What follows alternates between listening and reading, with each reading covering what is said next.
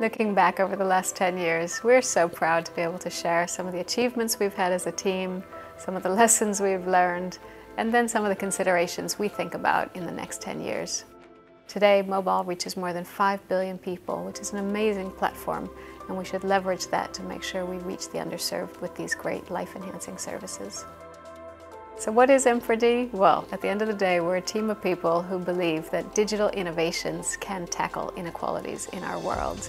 I think all of us in M4D are frustrated with the level of inequality, and we're ambitious that digital innovations can tackle some of these inequalities and make sure that people get the solutions that they need.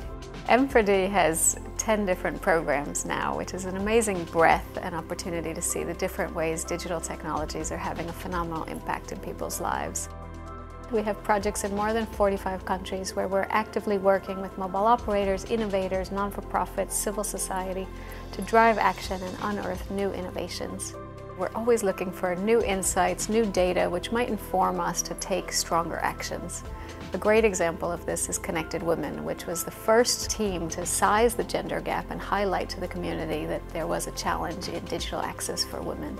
Another great example is our mobile money team, which every year launches the State of the Industry report, a much awaited for report, which is packed full of insights and gives an overview on the mobile money sector.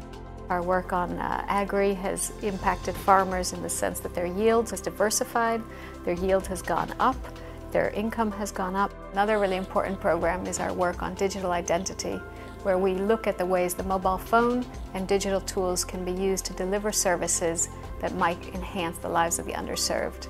The result of all of this has been that we've been able to impact more than 58 million people's lives over the last decade, which is a number that we are all immensely proud of. We've also made direct contributions to all 17 of the Sustainable Development Goals. We always look for sustainability in our solutions because we know that when you have an underlying sustainable model, you crowd in and attract more funding, which helps your solutions move towards scale. DFID and ourselves together invested more than £9 million in a number of startups doing energy, water and sanitation. After that, we saw those same startups go out and able to raise a further £220 million of investment. So that shows that the seed funding really is able to catalyze much more.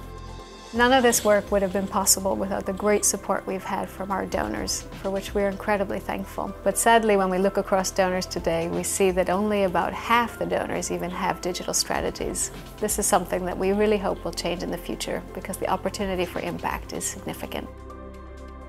So where are we heading from here? Well, over the last 18 months, we've been able to ramp up two really important areas. One is our work on humanitarian response, where we've looked at innovations which improve the effectiveness of humanitarian solutions, as well as increase the dignity of those solutions. The second area we've been able to grow is our work on assistive technologies, which are supporting people who are living with visible and invisible disabilities. This year, we have two further initiatives which are ramping up. Our first is on climate and clean tech, especially focusing on the needs of the underserved. And our second is looking at people who are being digitally excluded in high GDP markets, where we know that inequality is on the rise. The other area that I would say we're really keeping in mind now is that as we have more frontier technologies coming in, AI in particular, to ensure there's no unintended or negative consequences for the lives of the poor. We've seen these amazing effects. We've seen 58 million people's lives reached, which we think is phenomenal. But we know the opportunity is much bigger. And we do hope that donors will continue to invest and take those risks on digital solutions for impact.